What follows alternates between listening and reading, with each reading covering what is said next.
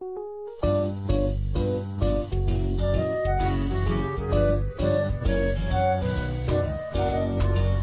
soft toys on a little blue shelf.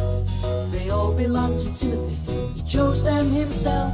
They have a lot of fun playing everywhere, so let's get to know them, and we'll start with the bear. He's called Gumper, he likes to snooze in the sun, and here's Little Mutt, he's always doing it wrong. This is Woeful the monkey, he looks quite sad, but he's never ever grumpy. And Stripey the zebra, whose wool is very lumpy. And who's this lying on the ground?